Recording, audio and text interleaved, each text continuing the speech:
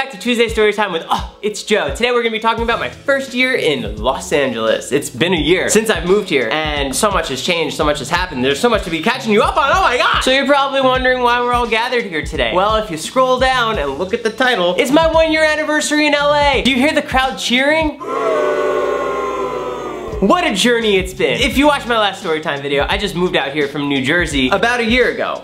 If you want to be technical, beginning of October of 2016. So that marks a year here, and it's been so much fun. I've done some pretty crazy stuff since I've been here, you know? I mean, I'm not trying to brag, but I've seen movies, I went out to Chipotle a lot. This one time I got shoes, hang on. Shoes, oh!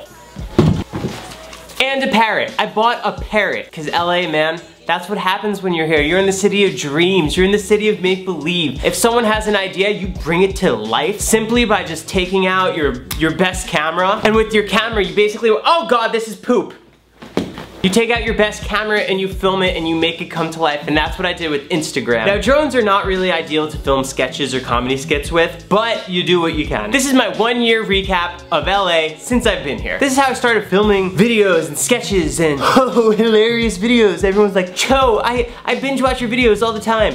I know, me too. I got a job shooting photos at an app release party where I ran into the very first victim of mine, Jason Nash. I ran into Jason Nash. And at the time, I was like, oh my god, you're Jason Nash from Vine. He was wearing a pea outfit and he walks right by me. I'm like, Jason! And he's like, hey, how's it going? So I went over and shook his hand, introduced myself. I'm like, hey, I do video photos. If you ever need anything, like, I'd love to help shoot with you. And this is right about at a time when Vine was dying. And he wanted to start up his YouTube channel. So I started helping him, filming a little bit of longer sketches and doing like the vlogs and whatever it was. And from there, he introduced me to a bunch of people. He brought me out to different parties and I got to network and like mingle. And it was basically me just going around saying, hey, I'd love to shoot with you. Like, let's see what we can come up with. And a big edge that I had was that I am from the film video world. So when shooting with me, I was able to shoot and edit the videos and people would just be able to do what they loved, which was just acting. So I started shooting a lot of sketches. One of the other big influencers that Jason introduced me to was Manon. And Manon, who actually, this is her apartment now, I'm living in it. She moved out to New York and I'm staying in her place in LA. Manon and Jason were the first two people to basically like show me around, introduce me to people, and their little networks that they introduced me to helped bring me from here to here, and hopefully I can just go up to here now. And we're gonna see where it goes. They hooked me up with meeting new people, and just throughout that I was able to grow my following. When I first started out here in this social media space, I just wanted to be a video guy. I just wanted to keep shooting and editing, but I also wanted to grow my following. So when I was shooting these sketches, no one was following me. And I was seeing all these other people do like these extraordinary things. They're getting these awesome brand deals, and I wanted that, but I needed to have my following go up. So the only way that I was able to do that was by putting myself in the videos, but I didn't really want to be part of them. I still wanted to shoot them. So by me just holding the camera and putting my voice and my hand in it, that was my way of being in the videos, but not really. Calm down, you're gonna burn down the laboratory! They're blowing up water!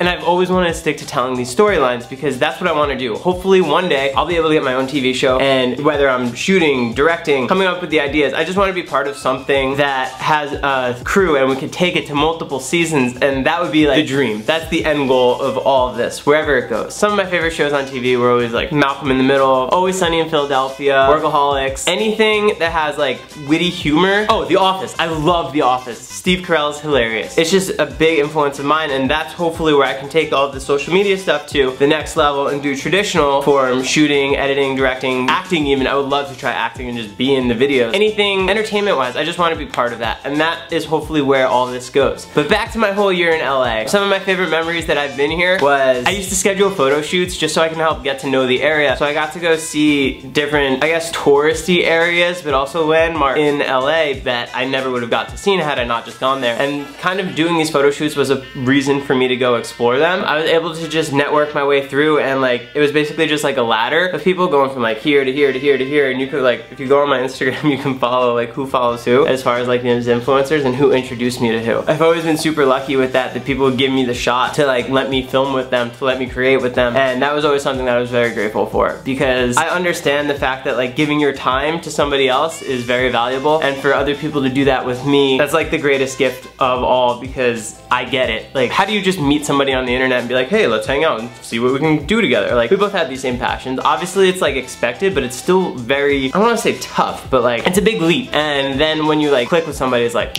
all systems go. So, in the time that I've been here, one of the goals that I set for myself was to grow my Instagram so that I can get these brand deals and go on these awesome trips and these little not extravaganzas, what's the word? I don't know, these like fun little journeys or whatever. And I wanted to be part of that. One of my first brand deals was with TBS, and it was for a TV show called Rec. I got to go to this little barge that they created, and it was all themed of the show. I got to go with Annalise, and we made a funny sketch, and my video got the most views, which was really cool. And I was like, yeah, I'm gonna get so many more brand deals. And then like, no, none came in.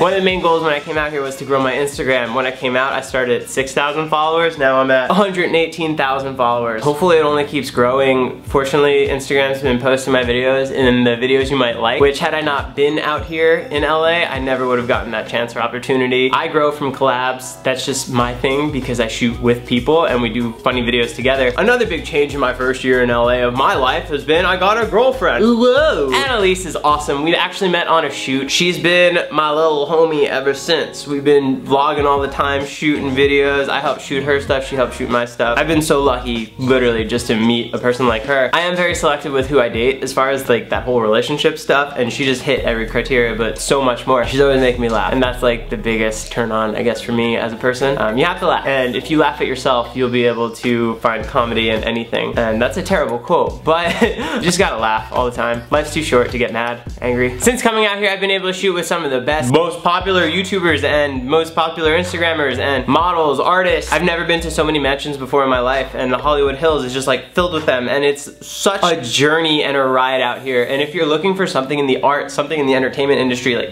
you have to be here. Opportunities arise just from being here. I've always felt that I was doing the right thing, just in the wrong place. I was doing it in New Jersey. I should have been doing it in Los Angeles this entire time. Oh, we have a question. What's your favorite place in Los Angeles that you've discovered? Oh wow, I actually found a private beach in Malibu, and it has some awesome views. It's bright blue water. It's literally everything that you picture Malibu to be, but so much more. Apparently Beyonce's house was like right across the street from there. That's one of my favorite places. I've been to Marlon Brando's old house. I've been to Sonny and Cher's old house. Oh, what is my least favorite thing here? I hate crowded streets, so Hollywood Boulevard is not one of my favorite places to film, but I do it. I don't know, just bringing my camera out in public just like freaks me out because of the unknown, and you never know what's gonna happen, but that always gets me a lot of anxiety. Yeah. Since my first year of being in LA, I have moved twice now. So I moved into Burbank, California, which is still in Los Angeles, and I moved from Burbank to Studio City. So I moved from having roommates to just having my own one bedroom, and that's been awesome. Some of my favorite things to pass time here in LA is hiking. I love hiking. I love finding new places to eat. There's a place called Salt and Straw Ice Cream. It's amazing. If you ever come out here, you have to try it. Those are both things that I did do in New Jersey. However, hiking, I had to go to Pennsylvania or New York, so that was always an hour and a half. Right now, these mountains are like in my backyard, which is sick. What celebrities have I spotted? I've seen Queen Latifah when I went hiking at Runyon Canyon, and that was it. Oh, and the guy from The Lonely Island. I saw the singer. He was leaving a supermarket once. And again, both of those times I did not spot the person, someone else spotted them. Yeah, I feel like I've covered as far as everything that I wanted to. The biggest change really was just being able to film every single day with people who wanted to shoot. I was always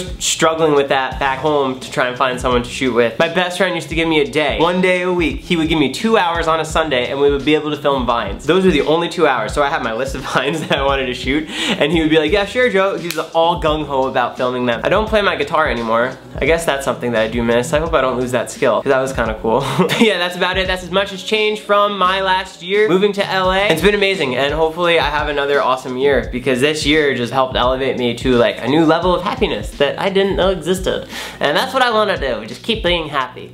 So give this video a like, comment below what we should do next story time with. That was really awkward with my hands. I don't know why I did that. Thank you guys so much for watching. We'll see you next time. Oh, it's Joe. It's Joe. Oh, I used to be JRV Films on Instagram. That was just my initials with films, but then I wanted to do something that like stuck. Me and my best friends always had this one hangout spot. We would just like walk into the person's house and like we would just chill. Every time I would walk in, they'd always be like, who's there? And then they'd turn around and they'd be like, oh, it's Joe. That's how I came up with my name. I walk into a room, everyone's disappointed. That's just the way that it is. I'm just kidding, because I'm awesome. We'll see you next time.